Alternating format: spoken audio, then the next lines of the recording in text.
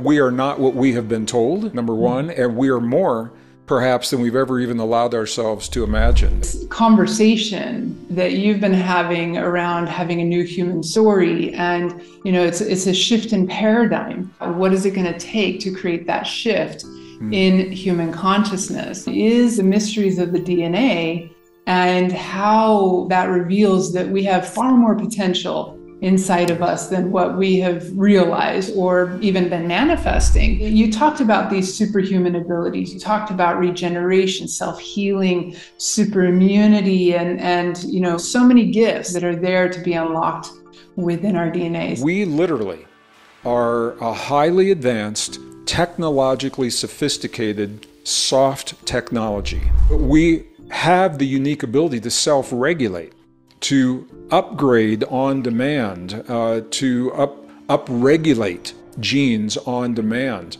The key access points to our technology are held in the most ancient and cherished indigenous and spiritual traditions, and it's all about thought, feeling, emotion, breath, and focus. My question was, how far do these parallels extend? How programmable are we?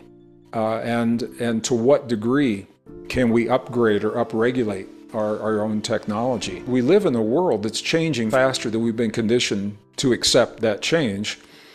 And we've also been conditioned to hinge our sense of well-being, Theresa, on the world around us. They create this tension in our body, so the unresolved stress. And we know it leads to inflammation. Well, that is the information that we're feeding into the genome. We're tightening that chromatin, and the DNA isn't able to express as fully.